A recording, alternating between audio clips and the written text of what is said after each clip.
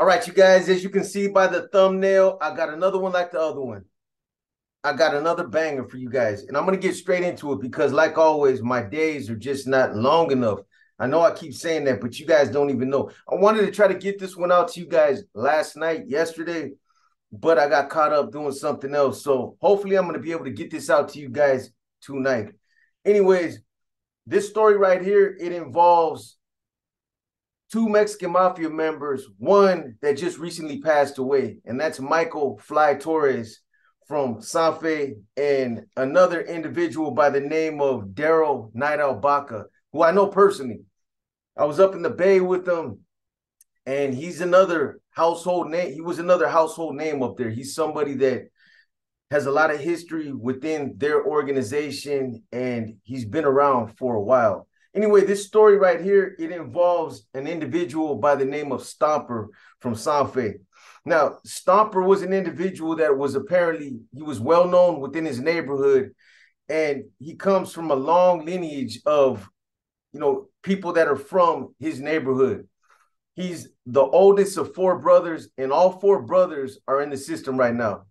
He's got life. He's got another brother that's got life, and the two other brothers, they've both been down for, ranges from 17 to 21 years. So all four of them have been in the system for a while, and, all four of them are known well within the system. And for those of you that are tapping in the comments and are validating some of these guys that that have been mentioned in these stories, I appreciate it. I appreciate all the comments, everybody that's tapping in, and everybody that's following these stories right here. Anyway, so the thing about San Fe is that it's a multi-generational gang that, San Fe is one of those gangs that could probably make a good argument that it's probably one of the biggest neighborhoods out there in the San Fernando Valley.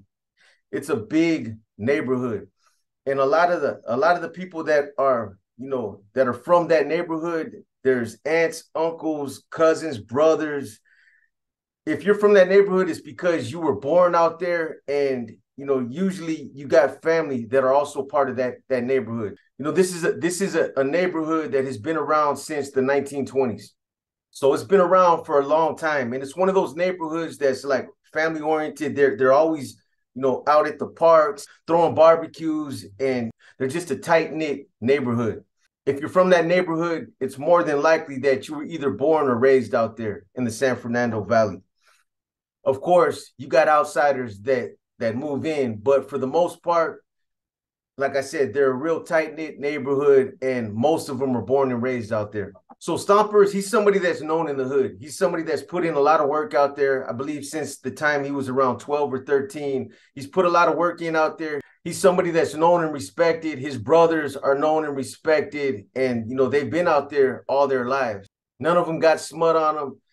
Their name's good out there, and like I said, all of them are in prison. So like I said, one of Stomper's brothers and him got life, and they've been down for a while. Now, in 2008, Stomper caught a case that sent him to prison, the case that he's in on right now. I believe he's been down for about 30 years right now, but he ended up hitting the county jail. He went through the county jail, and then from the county jail, he ended up going to prison. So he gets shipped off upstate. So he's there, he's plugged in, and of course, he knows Mosca. Mosca, Michael Torres, they call him Fly or Mosca. I'll probably be using both names throughout this spiel right here. So hopefully you guys ain't going to get confused. But anyway, so, he knows Fly. So Fly is considered his big homie since he's from his neighborhood. In fact, he not only knows Mosca, but Mosca had a sister named Carol that apparently just recently passed away, and Carol was married to one of Stomper's, I believe it was his cousin or one of his uncles named Largo. So they're not related through blood, they're related through marriage. So after Stomper lands, he gets to prison. At some point, he ends up picking up a pegada. He does a removal, and he ends up catching the shoe program. He goes to the shoe, he's back there in the shoe program. And obviously, that's around the time when everybody was back there. So I imagine when he got back there, they lace him up. He gets around a lot of other hermeros back there. And they game him up. He picks up some game while he's back there in the shoe. Everybody does. The shoe is like the training grounds back there. Most of the time that we spend back there is educating each other. Everybody does it. The ABs, the Mexican Mafia, the NF, the Africanos. That's basically all you have to do. Everybody's pretty much offline. You're not out there on the main lines. You're not running around out there on the yards. We're stuck back there on the shelf in the shoe. And that time is used to educate, to indoctrinate whatever belief system, whatever gang you belong to. So after he finishes up his shoe, they end up kicking him out to A facility, A yard in Pelican Bay. And, he gets out there and his younger brother's out there. He's out there with a handful of, of his homies from his neighborhood. And him and his younger brother, they end up selling up together. They sell up and they're basically keeping each other out of trouble because Stomper had a history of getting loaded. He likes to drink. And when he gets drunk and when he's on dope, he starts doing dumb shit. So his little brother keeps him in check. They're keeping each other out of trouble. They're on a level 4 yard. There's active Mexican Mafia members out there. They got policies, procedures that they got to follow. And, they're keeping each other out of trouble. They're in the cell and everything's, they're having it their way at this time. So his little brother ends up getting shipped out to Kern Valley. He's over there. As soon as he leaves, Stomper starts messing up. He starts drinking. He starts getting loaded. He starts getting in trouble. He starts accumulating debt out there. He likes to get loaded. So he accumulates a little bit of dope debt, but he's out there. He's still programming. He's still doing his thing. At some point, some individual, another Sureño, drives up from Blythe Street. So this guy drives up, and as soon as he gets there, he starts talking about Fly, Mosca, that he knows him, that, they got a lot of history together, that he worked under him on the streets for an extended period of time. And he's talking about Fly like they're best friends. This guy's from Blythe Street. Anyways, so, he's just constantly name dropping. And a lot of individuals do that. They drop names, as a way to get a little bit of credibility using somebody else's names. And a lot of the times, Mexican Mafia members, I know, sees, we never like that, individuals to use names in order to, establish some kind of credibility out on the yard. We call it name dropping. So this guy, he starts name dropping Fly. He knows him. He's worked under him out there on the streets, how him and Fly are real close. Well, come to find out, it was all bullshit. This dude don't know Fly. He's never worked under him.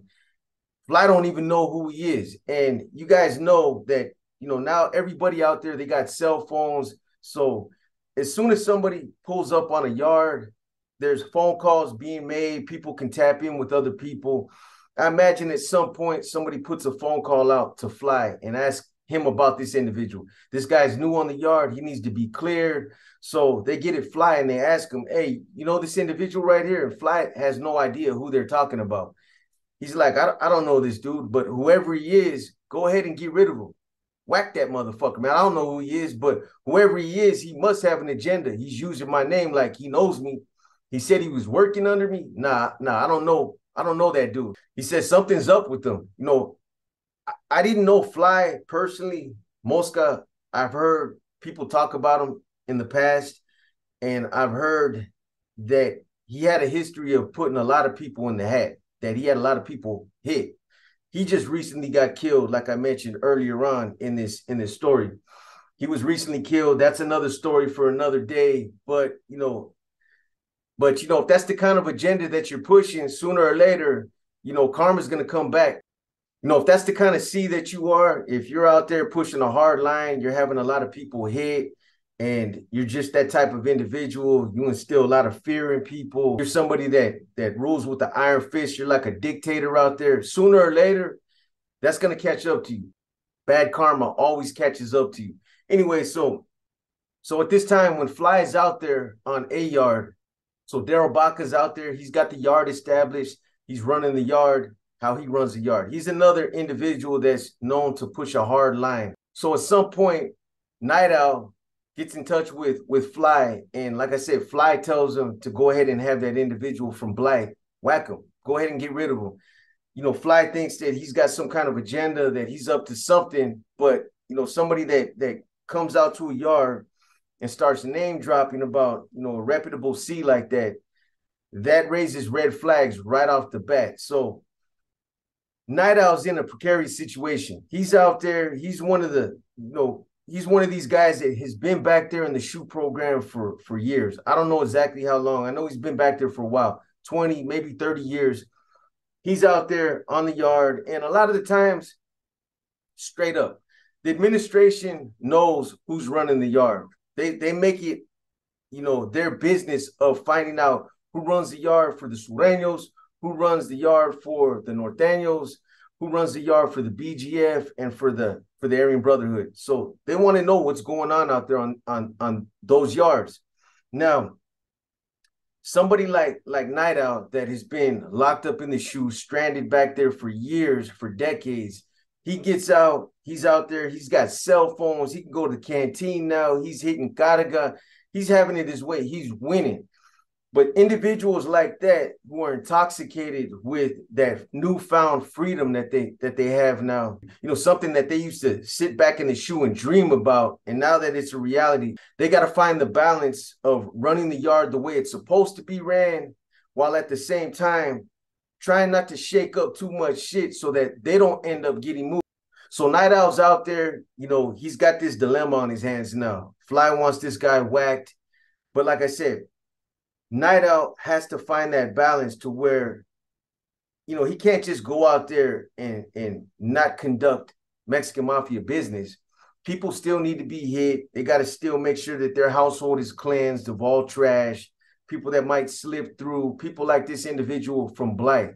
So, he doesn't want to put himself in a position or a situation where people think that he's no longer working in the best interest of that organization. He still has to, put green lights on individuals that got it coming. He still needs to push that hard line. That's his job as a Mexican Mafia member. So what Night Owl does is, he agrees to have this individual hit. And Stomper, he raises his hand to do it. He's there ever since his little brother left. He really doesn't want to be there no more. He knows that there's a chance that if he picks up a shoot program, he ends up going and does some shoot time, he might end up getting transferred, back to another prison where one of his other brothers might be at. So he wants to get up out of there. There's really nothing on that yard for him, or there's no reason why he really wants to stay there. So he raises his hand and he tells Night Owl, hey, I'll do it.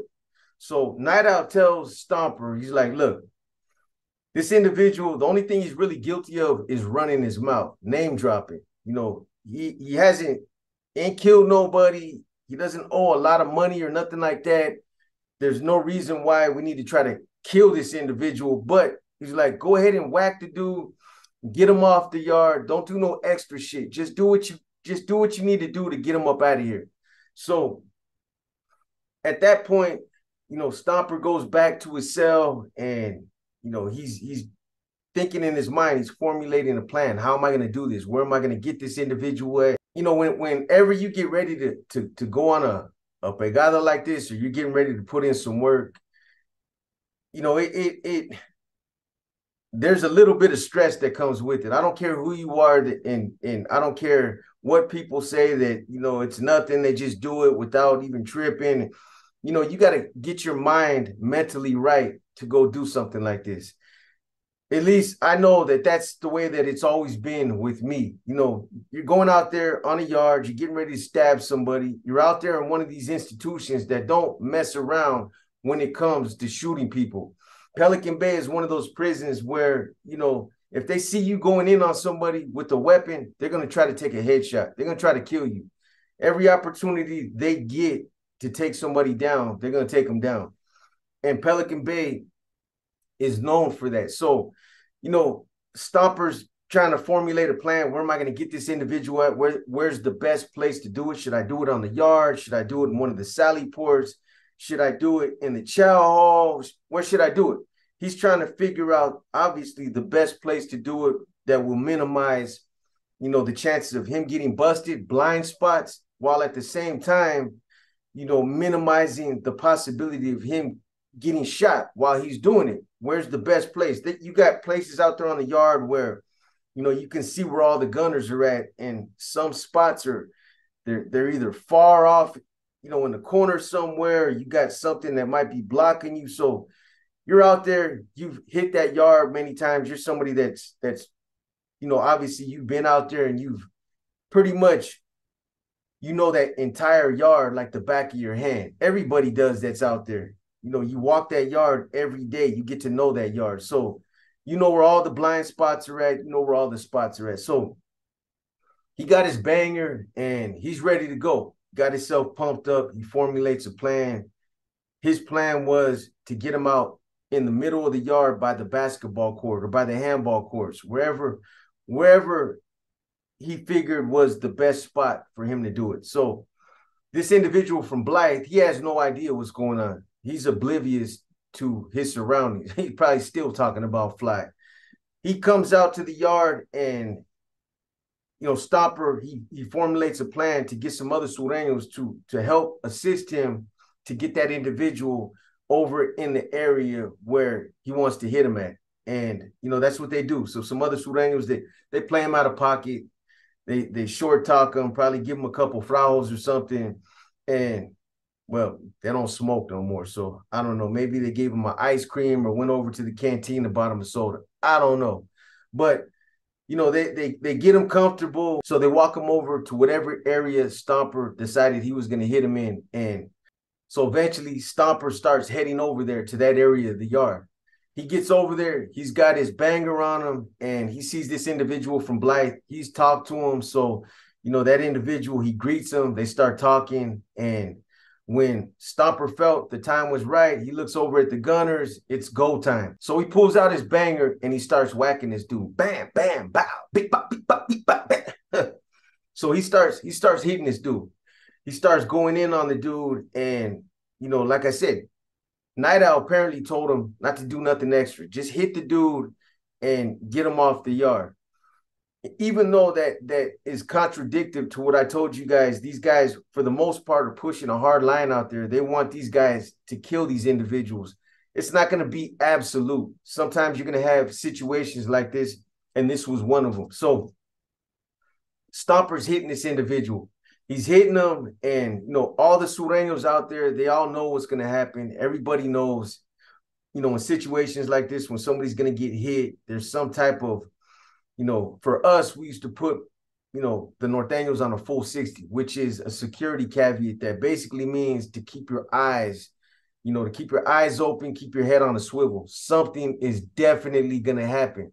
So I imagine, whatever kind of signal, whatever they tell each other as Sureños, the Mexican Mafia, whatever kind of, verbiage they have to put their people on notice, they did that. And everybody out there knows that something's going to happen. They're probably, trying to do their dips and play handball and play basketball, but they're inconspicuously, they keep looking over there in that direction because everybody wants to see it.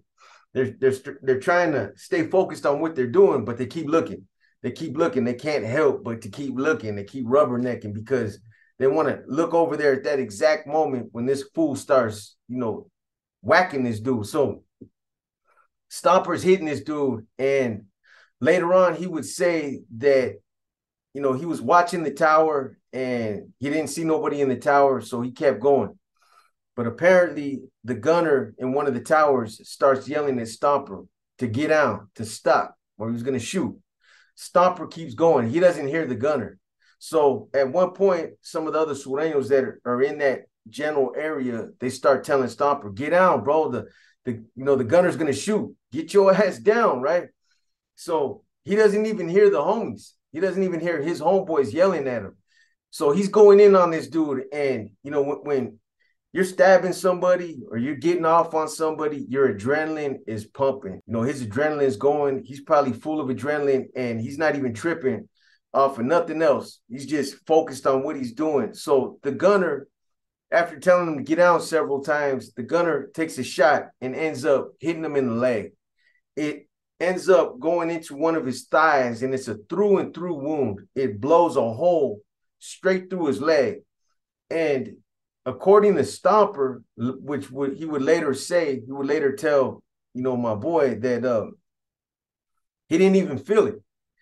even though he got hit with a mini 14, he didn't feel it. At the time, he probably thought it was a punch or a kick or something, because this other dude tried to fight back, or he was trying to block, the blows when he was getting stabbed.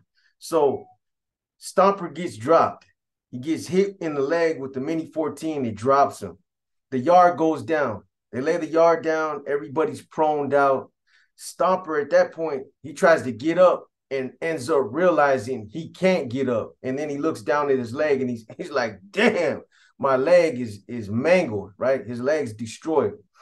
So this other guy from Blythe that he hits, he's probably thinking, you know what, man, fuck it. I'm done. If they're hitting me, I must be in the hat. He jumps up and tries to go in on Stomper. So this dude jumps up and, he probably figures I might as well try to get mines in. And the other Sureños that are in the general area, they start yelling at that dude, hey, back up, back your ass up. Or, they act like they were going to rush him. They tell him, hey, homeboy's shot, bro. You know what I mean? Let that shit go. So he gets down, he backs up, and that's pretty much the end of that situation right there. They end up life flighting Stomper up out of there because he was losing a lot of blood. He almost lost his leg. So they take that guy to the hole, they take him to ADSEG, and then they take Stomper to outside hospital. Like I said, he lost a lot of blood. He was leaking. He almost lost his leg. A mini 14 will do some serious damage if it hits you right, depending on how it hits you. If it hits you in the bone, it can make a mess out of your leg. Trust me. So he's in the hospital for about a good month, 3 weeks to a month. They do surgery on him. They fix up his leg, but he's in recovery for like a good 2 or 3 weeks. So in the meantime, in between time, when that happened, the institution goes on institutional lockdown. It's a full lockdown. Somebody got shot. And when that happens, it's a little bit more serious than just a couple people out there fighting, a physical altercation, or even another stabbing. If somebody doesn't get shot, more than likely, they're going to either slam the yard down or slam the groups that are involved in that situation down, and everybody else will come back out. But whenever there's an officer involved shooting like that, they take it a little bit more serious. IA got to get involved. They got to do an investigation and all that good stuff. So they're on lockdown, and as soon as they go on lockdown, one of Stomper's homeboys that's there with them, he gets on the phone and he calls Stomper's little brother in Kern Valley. He calls him up and he's like, hey, your bro just got shot. He was doing a removal for Pops, and he's cool. He's all right. He got hit in the leg, but he's at an outside hospital. I'm gonna keep you posted on what happens, right? So Stomper's little brother, he's tripping. He's like, what? Are you serious, bro? Is he alive? Is he dead? He don't know what condition he's in, even though his homie told him that he's all right, that he's gonna live, he ain't dead. When that happens to a family member and you're not there to see it, you don't know the details, you're gonna start tripping. You're gonna start worrying. His little brother start worrying. So, coincidentally, it was close to Stomper's birthday, whether it was that week or a couple of days or whatever it was. Stomper's little brother knew that their mom was heading out that week to Pelican Bay to go see Stomper. So Stomper's little brother gets on the phone and he either called or he texted his mom and he's like, hey, it's probably not a good idea to go up to the base. Something happened up there. It's not a good time. And his mom's like, you're crazy. What are you talking about? She's like, I just talked to him the other day. He's all happy I'm coming. She's like, I paid for the hotels. I rented a car. You tripping. I'm going. He wants to see me. It's his birthday. And she's like, unless you tell me what's going on, she's like, I'm going up there. So, he's trying to convince her to not go up. He's just like, Mom, there's something going on. I want to talk about his politics, his prison shit, something that you don't need to know nothing about. She ends up hanging up the phone on him. So little brother, he's in the cell. He's tripping. He's trying to, figure out a way to break this to his mom without stressing her out. What he does is he ends up calling her and he tells her, hey, look, Mom, I'm just going to be straight up. This is what happened. Somebody reached out. They told me, Stomper ended up getting caught up in a situation and they ended up shooting him in the leg, but he's okay. And the mom, she starts freaking out. What do you mean they shot him in the leg? Are you crazy? there's nothing you can tell a mother there's no easy way to tell her that their son has been shot and that he's gonna be okay. They take it serious. Obviously, you guys can imagine that, I'm sure. So, she's freaking out, she's crying, she hangs up, she starts calling the institution, she's trying to find out the details. They won't tell her nothing.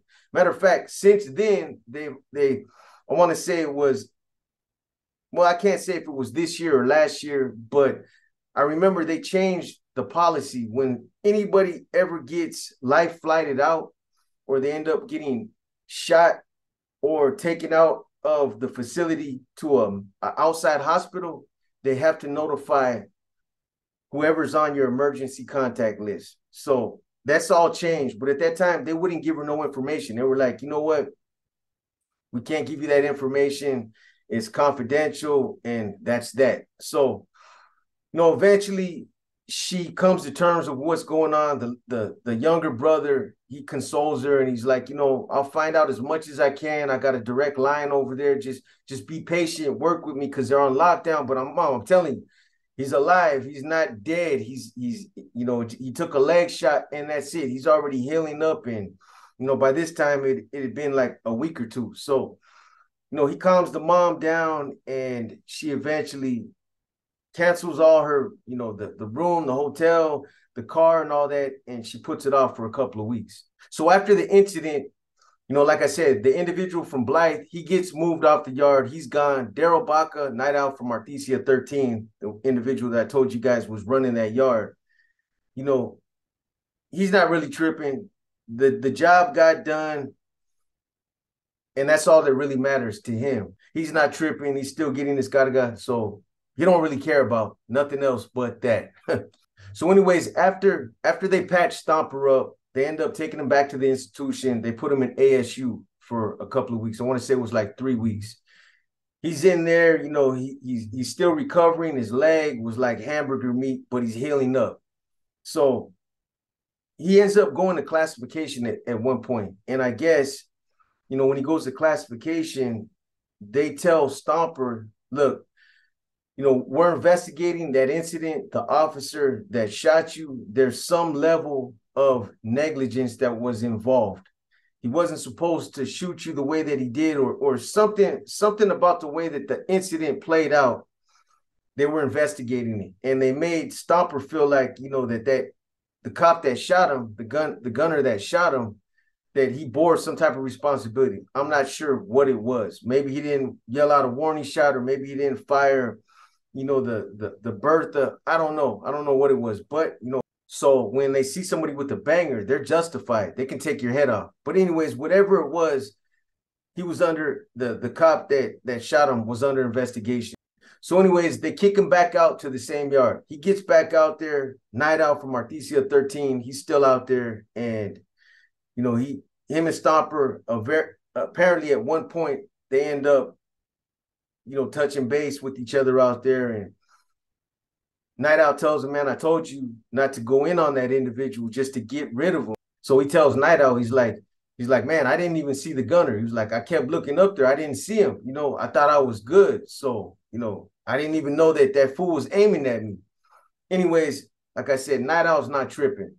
So Stomper, he's out there. He's feeling good because, he put in some work and he's getting that recognition from the fellas out there, but his leg is tore up. So he's kind of miserable trying to adjust to, his leg. He's on crutches, however he was walking around, however they had him out there. Anyways, around 3-4 days later, after he gets out there on the yard, they roll him up. They come out there, they snatch him up, and they tell him, look, you can't be out here on this yard. The officer that shot you is still working on this yard. We need to move you.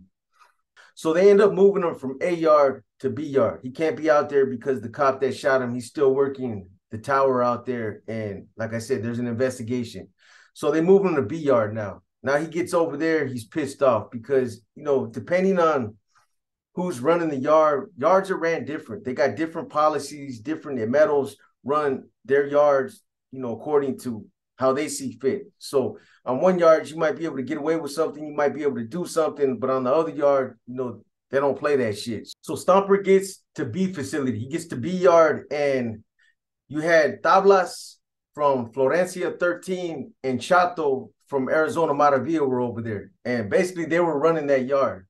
So Stomper gets over there and he's trying to, get himself situated on this yard. And like I said, his legs jacked up. He feels like, he's getting jacked around because they moved him from the other yard.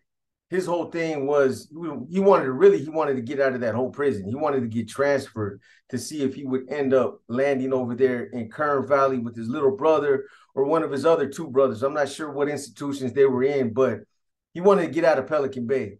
So he's over there on this new yard now, and so he's out there. He's trying to get situated. Like I said, it's going to be a long road to recovery. His leg is messed up. And, again, this yard is being ran a little bit different. He doesn't like it, so prior to him, as soon as his little brother left, I told you guys earlier that he had accumulated some debts. He accumulated some drug debts, nothing serious. There were some small debts, but nonetheless, they were still debts. And from my understanding, so from what my boy told me, whenever you end up going to the oil for something like this, you catch a pegada, you do a removal, and you got some outstanding debts that you left behind, some small debts or whatever, they usually wipe them clean. Usually they squash them. But in this situation, that didn't happen. I don't know if it was Daryl Baca, it was Night Out from Artesia 13 that was pushing the issue, but somebody was pushing the issue.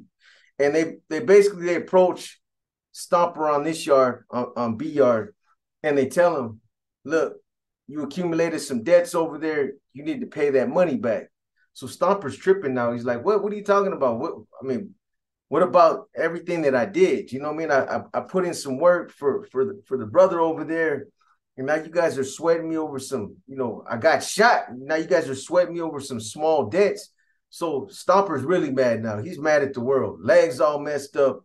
Anyways, he's in the building at one point. And some other Sureños, they give him a heads up. They're like, hey, boy, they're like, when you get out to the yard, they're going to get on you. And he's like, get on me? What are you talking about? So in his mind, Stomper feels like, again, bad politics, cutthroat politics. He feels like he just put in some work. He stepped up for one of the brothers and he did a removal for them. And he feels like he should be given a little bit of consideration when it comes to these debts. Squash him or at least give him some time, to get the money. He's on one leg. He doesn't have the financial means to get it. There's no way he can get that money.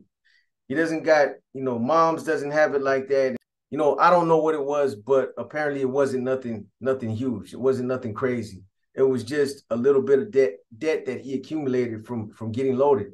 So anyways, these other Sureños, they give him a heads up. Like they tell him, hey, Stomper, them cats are going to get on you when you get out there. So, now he's tripping. He's like, man, I don't understand this. I've always been good. I've always assisted when I've been, asked to assist. I've always raised my hand. I've ran for these guys whenever they needed my assistance. I was always there. My name's good. I don't understand. I've been in the system at that point, I think he'd been in the system for about 20 something years. Right now, it's been about 30 or a little bit over 30. So, they start pressing him out there. And Chato from Arizona Maravilla, that individual right there, I know him personally. He was on death row. I was over there when that situation happened with character Jimmy Palma from Sangre. So, I know Chato personally. I've associated with him over there. I was there with him I wasn't on the same tier with him, but I would see him out there on the yard. I've conversated with him and I know how he is. He's one of those, stand-up type of individuals that he's about his business. Just put it like that. Tablas is another one. Him and his brother that just recently passed away, Babo Castellanos. Both of those individuals, they're also considered to be some righteous stand-up individuals that, they're deeply rooted within that organization. So anyways, they're pressing him. I don't know, if there's somebody, they have other Sureños approaching Stomper, who it is, but so he's feeling the heat. But he's also in denial. He thinks that Mosca, Michael Torres, he's got his back, and he really feels like he didn't do nothing wrong, which he really didn't. But one of the first things that I learned in prison is not to ever get yourself caught up in any kind of drug debt. That is one of the fastest ways to get yourself caught up, either drug or gambling debts. So I don't know who it was. It's a little bit more complicated if it's with another group, such as that, the Woods or the Africanos or whoever it is. But somebody was pushing the issue, and they were pushing it hard against Stomper for whatever reason. I don't know. Anyways, Stomper's in denial, and even though they give him a heads up, he goes out to the yard. So he gets out to the yard. When he's out there, he's got his head on a swivel. He can kind of see it. He can feel it coming. Again, somebody that's been around as long as him, he's been out there for 20 years running around on these level 4 yards. He's familiar with the game. He knows what time it is. You get cats looking at you. They're looking at you inconspicuously because they know something's going to happen, and they want to see it as soon as it kicks off. So you'll catch cats, playing handball, and they'll constantly be looking over, and you get that look like you're a leper or something out there on the yard. People are staying away from you.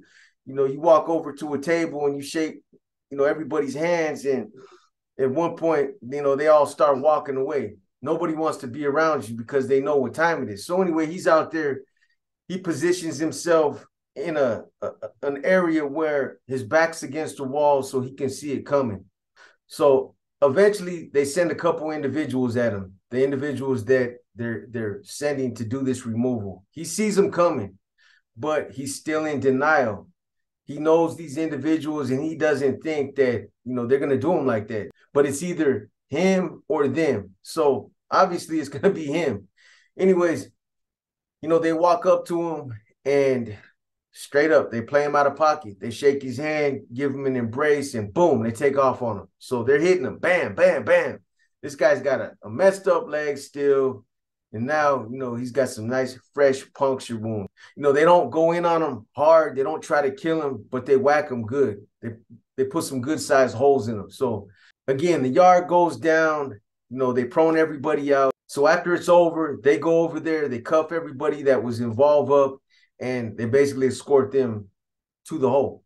But they take Stomper, they take him, since he's the victim, they take him to the watch office. They put him in a cage. He gets over there.